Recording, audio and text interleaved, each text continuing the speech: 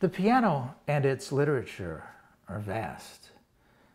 It's followed us for 300 years through a number of styles and periods.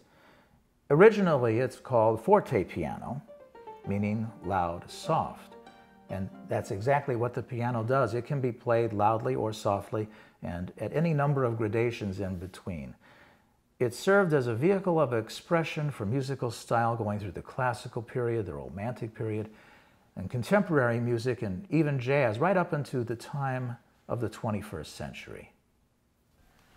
Now, you may have been drawn to the piano because of jazz.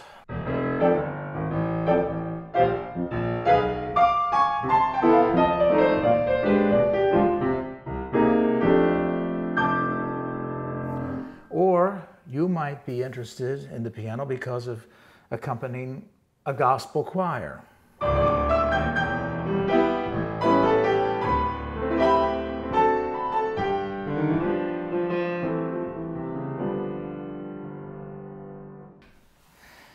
The piano adapts to almost any mood we have. And it's simple, just 88 keys and 3 pedals below. The concept is simple. It's just you, your fingers, and the music. By comparison to the simplicity of the piano, the large pipe organ console looks pretty daunting. In this console, we have 181 stop tablets. We have 4 manuals. We have 32 notes in the pedal board, 5 expression pedals down near the pedal board, and we have a number of these little round things, pistons, which can be preset to draw any combination of stops you wish to program. You may already play the piano in a church or a synagogue. And very likely there's going to be a pipe organ there. It may be in use today or it may no longer be in use. At some point, someone may ask you to play the organ, and they won't think much about it because they think both the piano and the organ are keyboard instruments. As we're going to see, there's a lot more that goes into playing the organ well than meets the eye. This series of videos is produced under the auspices of the American Guild of Organists. It's designed to help you, a pianist, to make a successful transition to the organ and to add that skill set to all of your musical talents. So what are the differences between the piano and the organ? Well, there are some obvious differences. The first one being the scope or range of the keyboard. While a piano has 88 keys, the organ keyboard has at most 61 keys. It's a 5-octave span, and it starts 2 Cs below middle C and goes to the 3rd C above middle C. When we measure it, it's 33.5 inches. That same 5-octave range at the organ keyboard measures slightly less. 33.25 inches. Now, that's not much, but it's enough to confuse any organist or pianist when they switch back and forth between the 2 keyboards. There's a slight variation to be aware of. Some organs, like this one here, are built according to historic models, such as were in effect in the 18th century. And here we have a number of variables that one has to get accustomed to. First of all, the manual compass is not quite 5 full octaves. In modern organs, we have 61 keys in the manual. Here we have 58. And on some, we even have as few as 56 keys. And the reason we don't need them up here is that the literature of this time from which this organ was modeled didn't use those keys. That only came in during the 19th and 20th centuries. The keys here are looking like piano keys in that they have light naturals and dark sharps. But in many organs of this style, you have the key colors reversed so that you have the lighter sharps and the darker naturals.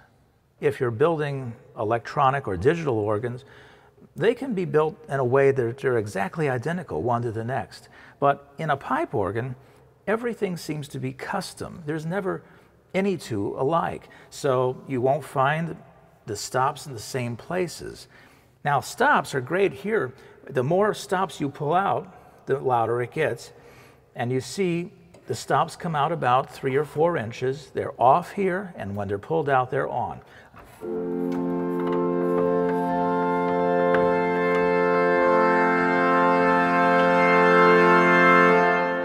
Now, I've just pulled out all of the stops on the main division of this organ. Pulling out all the stops usually means going all out, because here it's loudest and all the stops are out. But aside from all of these differences, the main feature of a historic replica is that the key connections, that is between each of the manual keys and each of the pedals, is through a direct mechanical linkage to the pipe valves of the various divisions.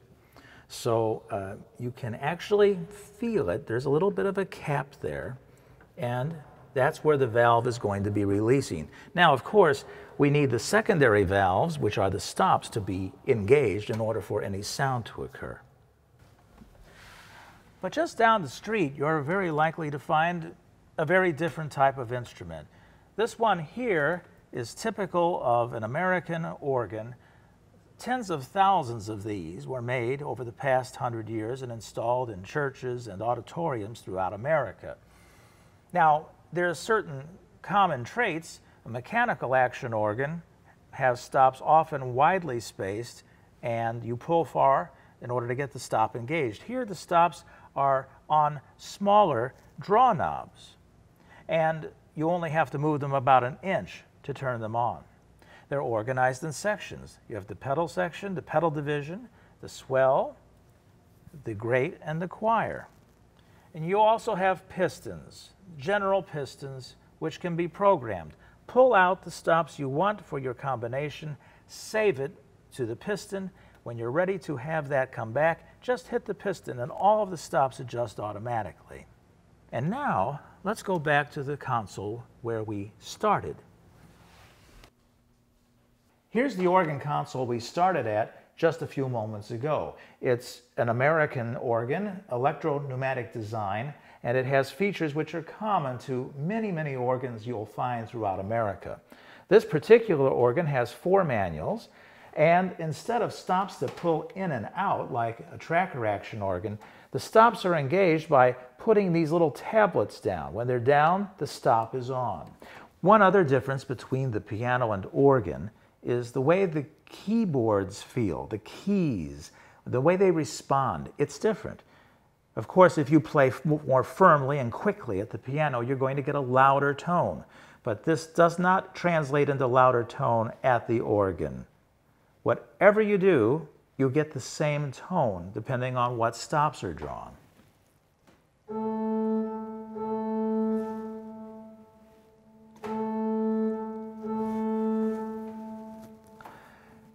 Actually, the feel of the organ keyboard is often quite light compared to the piano. And this can be kind of a good thing if you have muscular strain playing the piano. You can avoid much of it playing the organ. One of the challenges for pianists is to become comfortable when seated at the organ. At the piano, you're used to having your feet on the floor and to using a foot or both feet to pedal at the piano. But in the organ, you've got pedals that are often engaged with stops, and if you push down on them when you don't want to, you're going to hear something that is not what you want to hear. So you have to have good posture and learn how to balance yourself at the bench.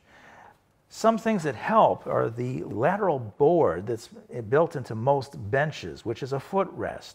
You can rest one or both feet on it at any time, and you can use the expression pedals if the organ is so equipped, and rest a foot there. And between the two, this helps you to balance and feel comfortable with good posture at the organ console. One similarity between all organs, whether they're a historic replica or a modern pipe organ or a digital or electronic organ, is this concept of different pitches. We have stops with various pitch levels designated. For example, if I play middle C on the 8-foot stop, I hear the same C or the same pitch that I would if I played middle C on the piano. Now, if I play low C on an 8-foot pitch stop, we hear this. It takes a pipe of approximately 8 feet in length, resonating length, to produce this pitch on the lowest key of the stop. So that's the 8-foot pitch, the 8-foot pipe playing.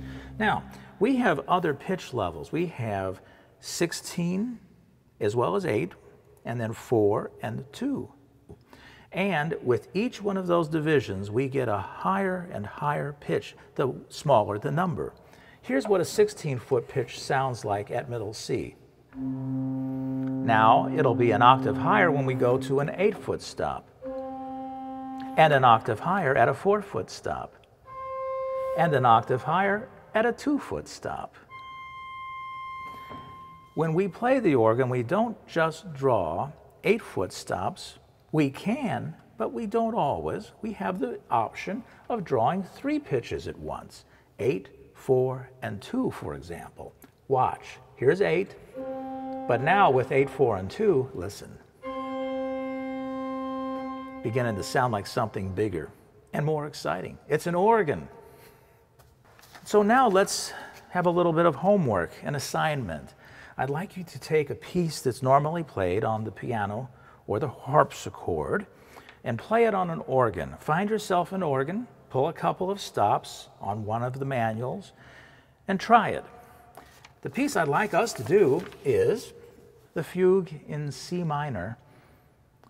It's from J.S. Bach's Well-Tempered Clavier, Book 1.